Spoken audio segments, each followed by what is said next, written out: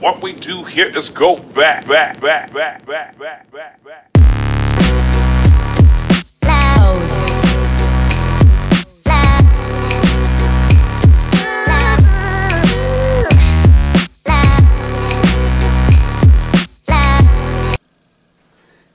Hey guys, this is Chris again, coming in with another review. Today it is the Karlskrona Midanattsol diver. I'm probably butchering that, but it is a Swedish micro brand named after the town of Karlskrona, which is, as I understand, a small fishing village. They have a Swedish naval base there and a Coast Guard base there. I have it sitting next to my orange monster here just for like a size comparison, because this weir is a little bit big because it's got some pretty decent size specs. It comes in at 43 millimeters with a 22 millimeter case, or 22 millimeter lugs, excuse me guys. This one here is the matte orange.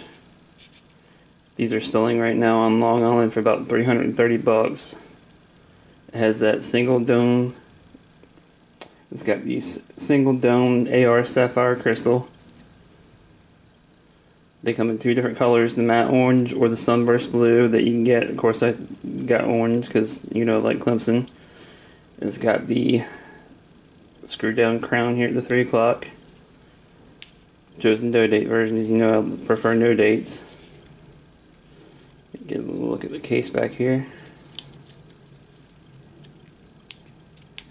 Comes with the NATO, and it comes with a rubber dive strap also.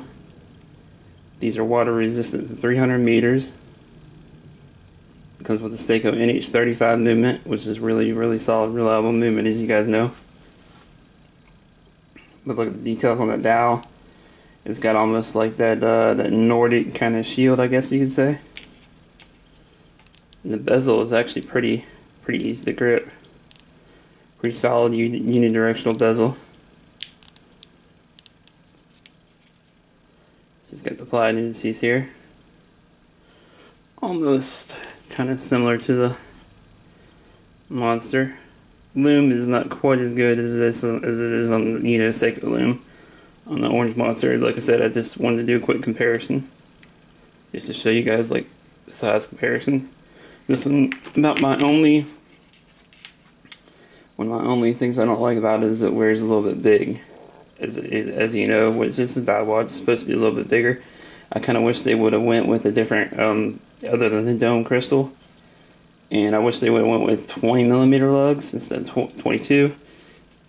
I'm going to shave down the sides. It's got a pretty thick case.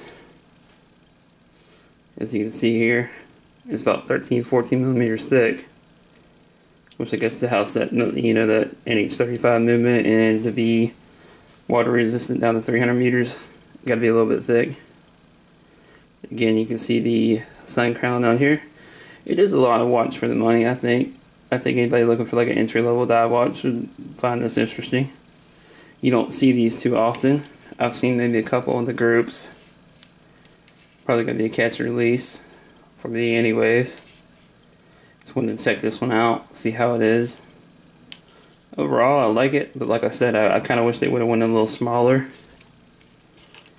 A little bit closer to the Monster size, because Monsters, you know, the Monsters don't wear as big as they are. But anyways, guys, let me know what you think down there. Like and subscribe, all that stuff. Alright, peace.